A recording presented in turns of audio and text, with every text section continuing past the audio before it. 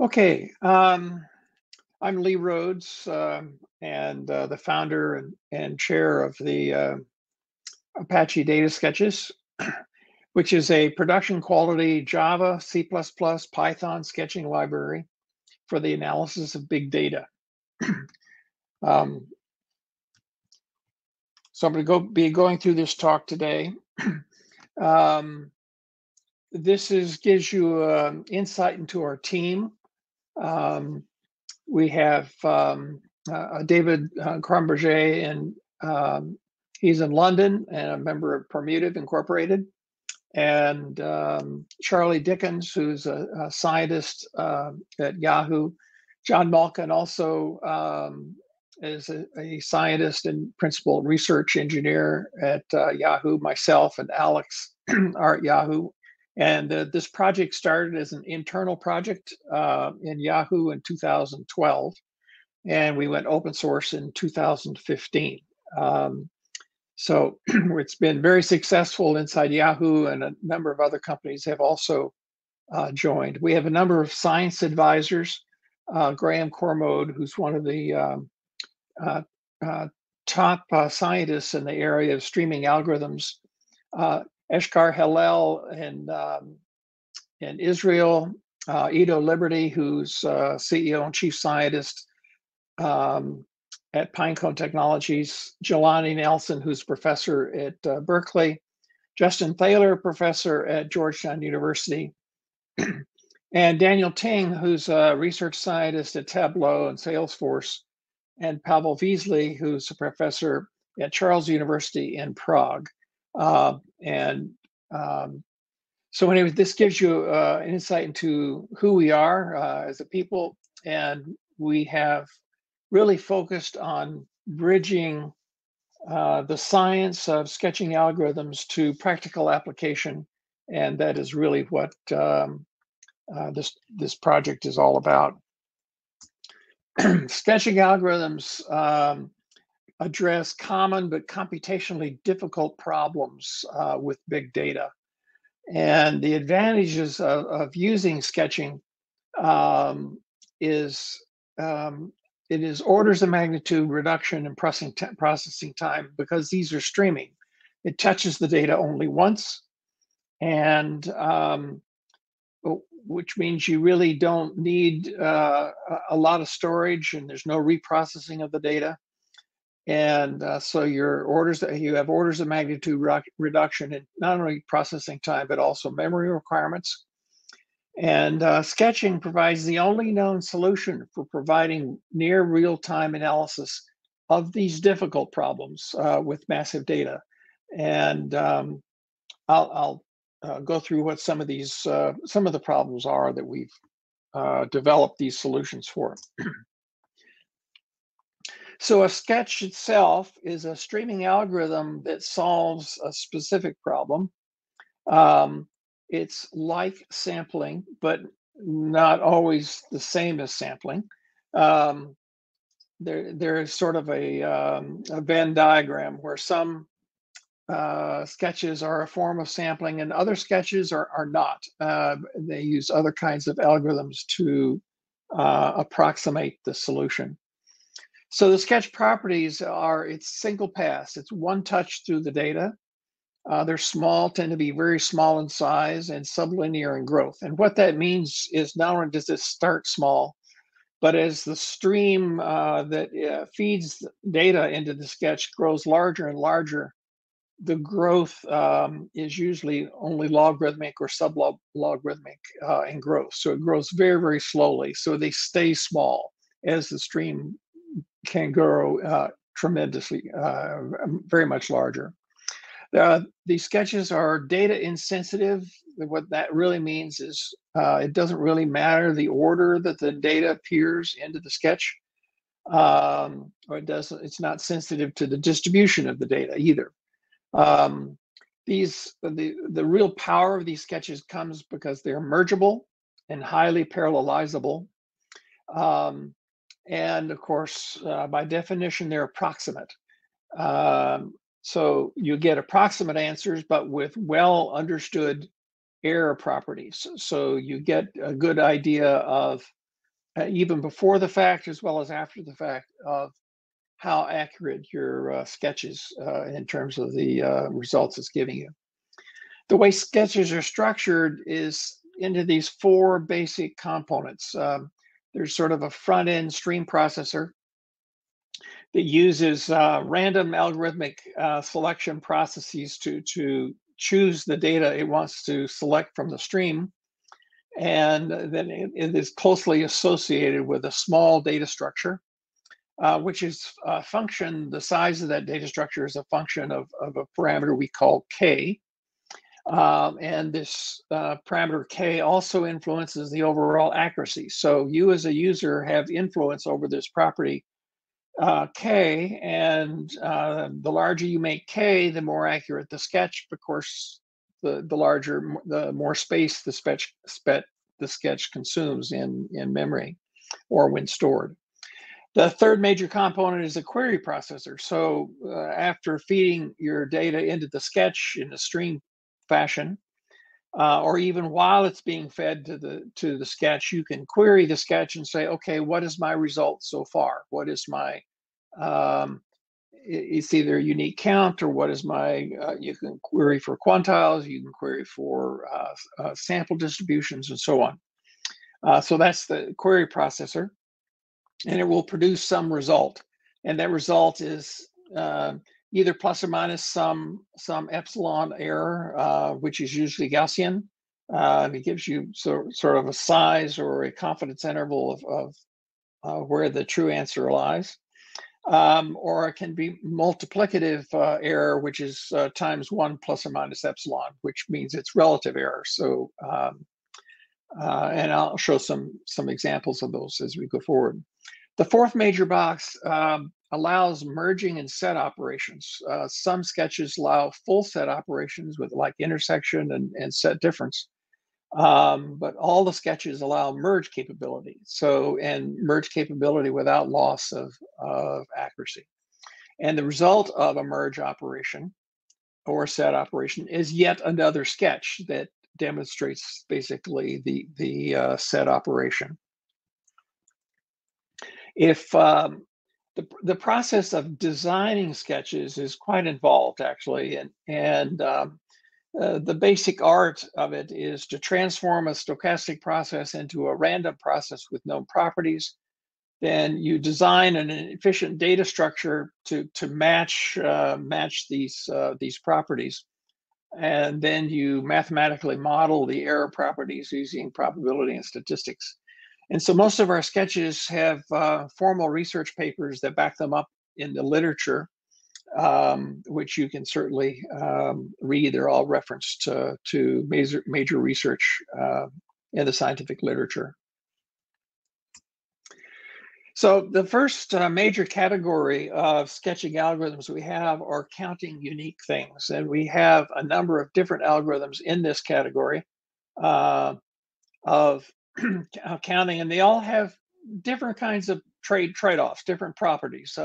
Their famous hyperlog sketch, which was developed by Philippe Flageolet in 2007. He was a French mathematician. It's probably the most famous unique counting sketch algorithm, and it's very good for simple distributed unique counting, but it does not offer merge. It does not offer set operations. So you can't do intersections with it. But you can do merging, and it's very fast and very compact for that purpose. There's another sketch that was developed by a member of our team a few years ago. It's called the compressed probability counting sketch, and it's even better than the hyperlog, and it's much more accurate for a given stored size than the HLL. It is really an amazing sketch, but also it does not have intersection capabilities. Now, the theta sketch is sort of it's really a derivative of an earlier sketch, which is a KMV sketch. But it provides set operations. So it is larger in size than the hyperlog or the CPC, but it allows a significant advantage where you can do intersections and differences and set operations with it, which is very, very powerful for a lot of data analysis. Then there's the tuple sketch, which is an extension of the theta sketch, and it allows associative properties. So each row of the sketch also has a arbitrary tuple that you can define that goes along with the sketch that you can do also set operations on. And for example, we have used it for things like customer engagement and other kinds of marketing analysis, advertising analysis, and so on. So to give you an idea of how these things behave error-wise, a typical error for a theta sketch looks something like this. This is what we call a pitchfork plot. And along the x-axis is the size of the stream, and this goes all the way up to, say, 1 million elements. Although the sketches can go far higher, they can go up to the terabytes or billions and billions of elements without any substantial increase in error. And you notice that for very low counts, less than k, this sketch was set with k of 4,000. For less than 4,000, roughly, it has 0 error. And then it gradually goes into estimation mode, and gradually the error increases.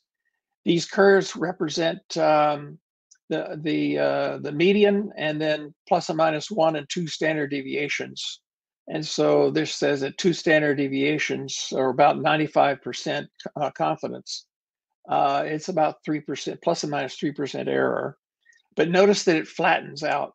So after here in this sketch, after above about 65,000 unique items, it flattens and it stays flat all the way up into the trillions. So it has a very nice error property.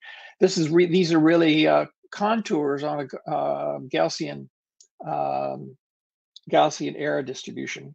So you have really good understanding of what the error properties of this sketch is. Now, if you make k larger, this diagram gets more and more accurate. In other words, it gets smaller and smaller and smaller for larger values of k. The next major category of sketches that we have in the library involves understanding data distributions. Things like the quantile sketch, which was originally developed by Graham Cormode and others around 2012, has additive error properties. It's on the heap or off heap. Our implementation uses doubles as well as generics. And a newer quantile sketch with slightly different properties is called the KLL sketch, developed by several members of our team and published in 2016. It beats the original quantile sketch with respect to accuracy and stored size. And it's been implemented in our library with both Java and C++ and Python. And then finally, our most recent sketch that we developed in this category is called the REQ, or Relative Error Quantile Sketch, also developed by members of our team. And it's also implemented in Java, C++, and Python. So to give you some idea of what you can do with a quantile sketch, all of them really allow you to do this, is you can actually see the distribution of your data as a density plot. And so this is a probability mass function here. But it gives you a contour over the entire distribution of the variable, and these happen to be numeric variables here. And note that the x-axis is logarithmic, so this curve you see is very close to a Poisson kind of distribution. And you notice the big spikes on the left. That's due to the fact that real data often has a lot of nulls and zeros in it. So real data that we get on our platforms is not necessarily pretty, but that doesn't bother the sketch at all. It just dutifully records the fact that you've got a lot of zeros in your data. So like I say, it's really data independent and doesn't bother it. Now, to give you an idea of the differences between the KLL and the conventional quantile sketch versus our newest REQ sketch, on the left is a diagram of how the error is distributed as a function of rank. So if you ask for like the 95th percentile, the error in rank is about flat over all the ranks. So in other words, the amount of error, and these again are plus and minus 1, 2, and 3 standard deviations on the chart here. But it says that all the way down to almost 0 rank, which basically is no data, but you can say for 0.1 or 10 percentile rank all the way up to the 90 percentile or 99th percentile, the error of the sketch is about flat. Now, if you look at the REQ sketch on the right, you can see that it narrows down on the right-hand side, which means if you want to know the quantile, say the 99.999% quantile, you can get its answer is extremely accurate. And you can flip this along the vertical axis so that if you also want the 0.00001 percentile quantile from your data, you can also get an extremely accurate answer from that as well. So this is for those cases where you're mostly interested, say, in the 99th or 99.999% quantiles, which is often true in a lot of metric services. Another category, major category of sketching we have is for finding frequent things or heavy hitters. And so if you're like Apple and you have your tunes site and you want to say, okay, what is the most popular tune that I've seen, say, in the last 24 hours? Of millions of tunes and with, of course, lots of duplicates, but it will sort out and figure out which are the heavy hitter tunes from that data. And of course, it can be applied to any kind of arbitrary object and distribution. And this also is available in Java, C++, and Python. And the other interesting algorithm is highly related to this is the frequent direction sketch, which allows approximate singular value decomposition and fast ridge regression, which can be useful in AI and machine learning.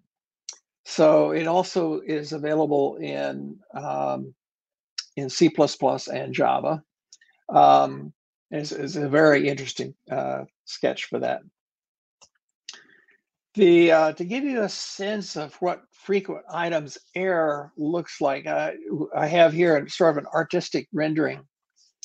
And along the x-axis, suppose the x-axis represent the ordered result of the frequency of the items in your stream, where every item along the x-axis represents some unique item, and then the bars represent the range of possible from low to high, the range of accuracy of the estimate of the frequency of that item. Now, before you even feed any data to the sketch, you can get from the sketch, say, okay, what is the a priori sketch error? What do you estimate the error to be given size k of the sketch? And that's what the green bar is. But after all the data has been fed to it, the sketch will come back and say, well, actually, we did better than that. And so the red, the heavy bar there shows the resultant posterior sketch error. And then the sketch, when you query the sketch, you get a list. You get a list of items, and there's a Boolean. You can say, I want to get the items with no false positives, or I can get the items with no false negatives. which is a superset of the no false positives. So what's sort of returned from the no false positives are those highest frequency items, and you see the sort of first there. And the second is sort of in dispute because as you can see, the error bars slightly overlap. So you can't absolutely determine which is second, but you can say one of those two is second, and of course, then the next one on the list would be the fourth. And then if you request no false positives, you get a broader set in the list. But the items that are below the error threshold or the posterior sketch error threshold are never returned by the sketch because it's basically noise at that point. But it gives you high confidence of what the heavy hitters are. Another area we have in the library is for sampling. I'm sure a lot of you are familiar with the reservoir sampling sketch, a la Vitter and in the mid-'80s. But we have also enhanced this algorithm to allow merging with different size k. So you could have, say, a distributed system where in each of the nodes of the system, you may be sampling with different accuracy parameters k, which results in different size reservoirs. But with our algorithm, that allows you to actually merge these different sketches with different k and still have very reasonable error results. This is also available in C++, in Python, and Java. And another sketch, which is very interesting, is called the VAR-opt weighted sampling sketch. And this is really useful for multi-dimensional data where you want to do subset sums. And it also has a enhanced merging algorithm. And to give you an example of how that works, suppose you have items that are associated with a weight and some object t, where t has within it some identifier as well as a number of dimensions that you can use for selection. So you feed these items t along with their weight in as a stream into the sketch. And when you want to query the sketch, you can apply a predicate to the sketch, which is basically select certain rows based on the dimensions in the item t, where they qualify by some qualifying parameters, basically a predicate. And then you'll get a sample subset based on the predicate, and the subset sum estimate has optimal variance. In other words, you can't do better than this given the approximation paradigm in terms of estimating the subset sum that you get will have optimum error performance. And as well from the sketch, you get the upper and lower bounds of that error and the total sketch weight. So you can get a sense of what fraction the subset that you've pulled out or queried from the sketch represents of your entire data. So we've done a lot of work in the last few months in terms of future proofing the Java library, and just released our memory component, released with 2.0, and it works with JDK 8 through 13. And we hope by next month we'll have memory plus the Java core, which has all the sketches in it, that will be compatible with JDK 8 through 13. And then first half of this next year, we're going to be providing implementation of using JDK 17, which is the next long-term support from Oracle in terms of JDK, as well, and full integration with the Java Panama project, which is the JEPs 370 and 383. And then for probably the second half of this next year, we'll be providing not only compatibility with JDK 17 afterwards, The next, by the way, the next LTS after JDK 17 is JDK 21. And that's not released yet, but we'll be right there in step with it. But one of the interesting things we're planning on doing is having full JPMS or Jigsaw implementation at the sketch level. And this will allow you to select and download basically only the sketches you're interested in out of the full library into your environment. And this is certainly of advantage to IoT systems where the storage space is very limited, and they'd be very interested in that. And a stretch goal for the end of this next year will be interoperability with the C++. So the new JEP 389 is advancements to Java that allow very tight integration with C++. And this will allow us to have both our C++ and Java implementations work very, very closely together, which is, I think, very exciting. There's a bright future for sketching technology and solutions, and what's shown here in this chart here is basically three major areas: items, where words, IDs, events, clicks, and then graphs, which is another area of research and sketching, and vectors, text documents, images, features.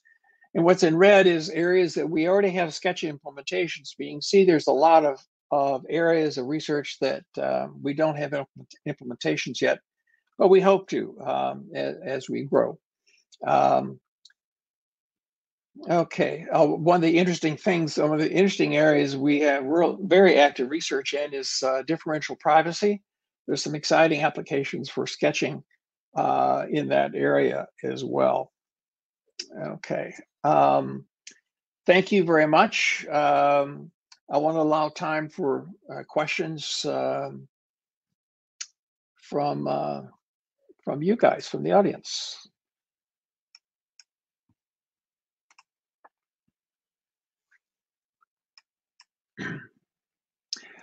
Is there a sketch for principal comp PCA analysis? We've seriously looked at that, and I would say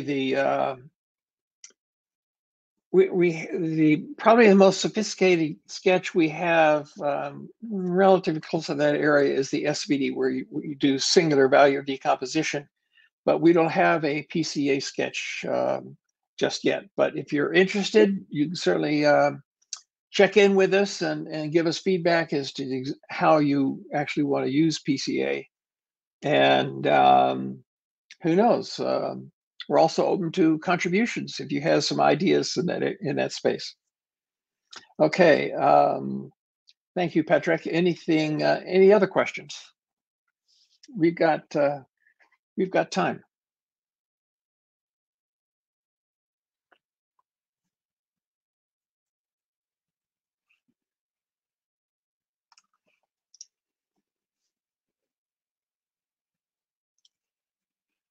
So, Patrick, if you're still on,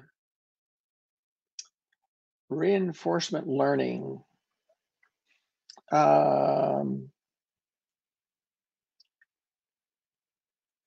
not too familiar with reinforcement learning, but I presume that's a part of AI. We're very interested in areas of AI where we can make some contributions, but I would say our SVD or frequent direction sketch, which allows ridge regression, is the first attempt in that area, but nothing else so far. And you ask, do these work in memory only? I'm not sure what you mean by in memory. Could you be a little clearer?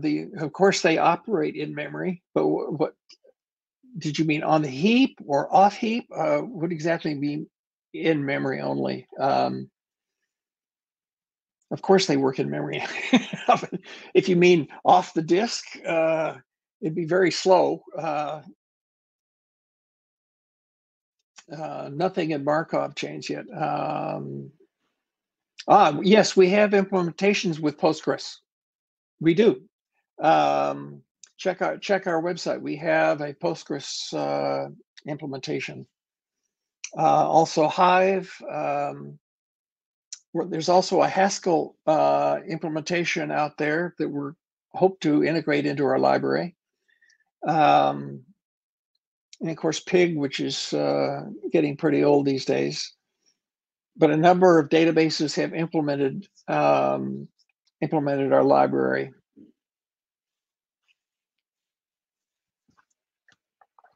Any other questions that I could help with? Please come visit us, correspond with us through our communications, through our DevEd channel.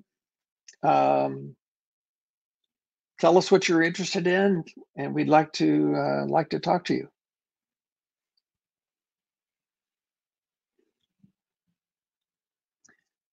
If any of you are interested, I think we can move to the networking session and have deeper discussions. Thanks, Dave.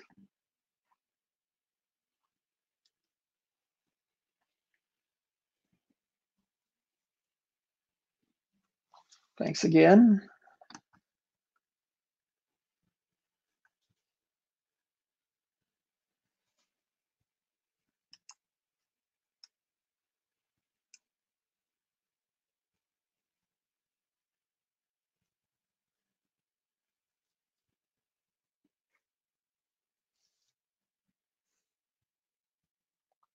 Yeah, we have, turns out we have a number of active users using the DataSketches Postgres implementation.